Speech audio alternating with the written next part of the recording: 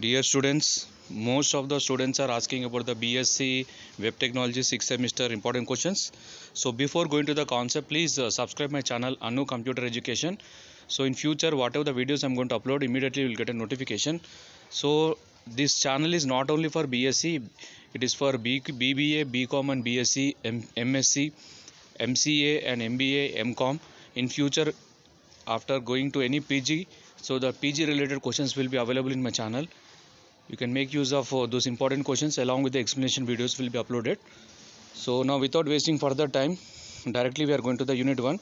So what is list? Different types of list in HTML with example. So remember one thing, when you are writing the HTML web technologies answer in your final exam, so you have to follow the certain guidelines you have to follow, so then only you can get a good marks in final exam. So first thing is, whenever you are getting any question, first you have to write the definition of that concept. After writing the definition, you need to write the tags which are used in that concept, tags and subtags. After writing the tags and subtags, and what are the different types of attributes which are used in that concept, so all the attributes you have to list out and you have to write about the some few points about the attributes. After writing the attributes, you have to write one simple example program. So this is a way of writing the web technologies answer in final exam. So what is list? This list is related to what your MS Word and MS Office bullets concept. So we are going to display any items, list of items with help of some different symbols or sequence numbers. So in that case we have to use the concept of list.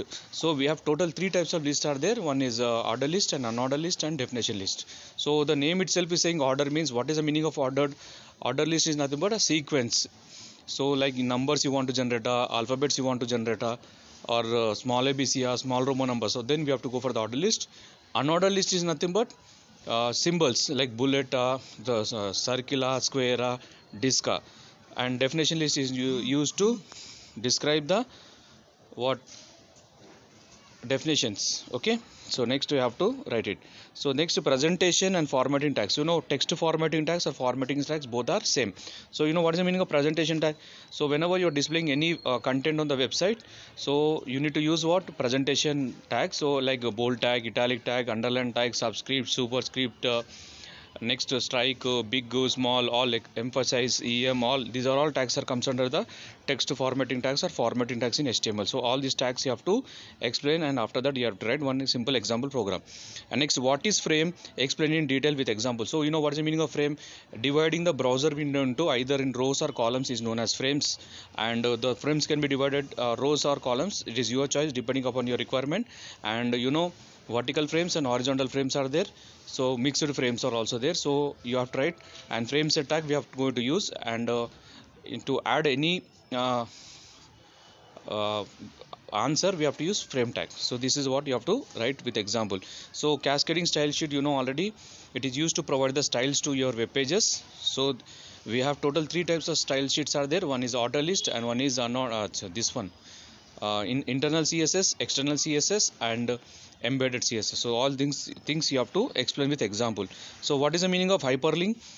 And it is also called as a tag. So what is a hyperlink now? Linking one web page to with the other web page is called as hyperlink. So everything you have to explain in detail now.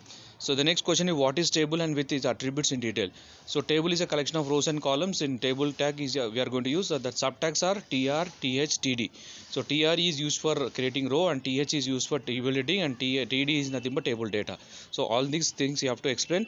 And what are the attributes which we are going to use in table tag? Like row span, call span, cell spacing, cell padding, height, width, okay, and next align, so the background color, border, okay. So all these things you have to explain for this concept.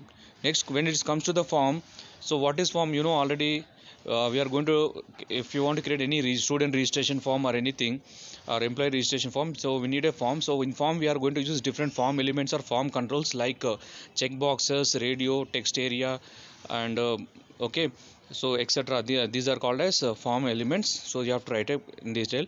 Next, what is the position elements? So position elements, z index. So this is what we have to write. Now when it comes to unit 2, write about in prompt and now prompt is an input dialog box which is available in JavaScript. Alert and prompt you have to explain. So next, write down the different types of control structures. If else if switch, these are control statements. Based on the condition, the certain statements are executed. If the statements are false, the statements are not going to be executed. So these are very very important questions. And explain the program modules in Java. And next, what is the JavaScript advantages and disadvantages you have to write. So what are the looping statements in JavaScript? So for loop, while loop, do while loop. So repeating the same statement again and again until the specified condition is true is known as looping statements. So while loop syntax. So in this compulsory you have to write the definition of looping statement. After that, for loop, while loop, do while, you have to write the definitions along with the syntaxes, followed by one example program which may be in the for loop or while loop or do while or for loop. One loop you have to write. So next, what is function? A function is nothing but a self-contained subprogram which is used to do some operation. So in JavaScript we can create a function with function keyword like function name. So you have to write the logic of the function. So whenever you are calling function, the function will give you answer. So recursion is nothing but a function itself is calling. So that is called as recursion. So what is operator and different types of operators? So operators are nothing but a special type of symbols which are used to perform a specific task. In JavaScript, operators are like unary operator, binary operator, ternary operators. All the operators you have to explain in detail with example. So with example means no need to write for all the concept example.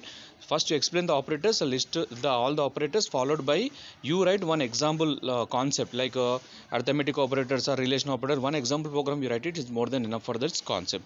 So when it comes to the unit number 3, so what is given, what is an array? So the difference between arrays in C language and JavaScript is in C language an array is a collection of storing similar type of values, whereas in JavaScript array is a collection of storing dissimilar type of values in a single variable. So array can be created with the normal way, or else array can also be created with array object also. So how to create and how to store the values you have to explain, and you have to write one example program.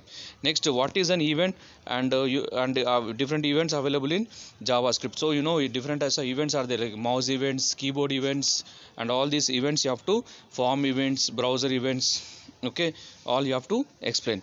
How to pass an argument to a function. So how to pass array as an argument to the function. So this is related to the function concept. Next, briefly about the string and math document object. So already predefined functions like in C language you learned string length, string copy, string length. So here string upper, string lower. So all ready-made objects are available in math also. Okay, seal, floor. So all ready-made objects which are available. So if you want to use, so you have to use math or string objects you have to use. Okay. Next, define XML. So XML is mainly used for what? Storing and transferring the data from one computer to another computer through network is known as XML, and we have tried about the features of XML. So write about DTD and its use in XML. So next is XSLT. So this is working on it. So next, compare traditional web application with Ajax applications. So these are very very important. Please subscribe my channel Anu Computer Education to get further updates.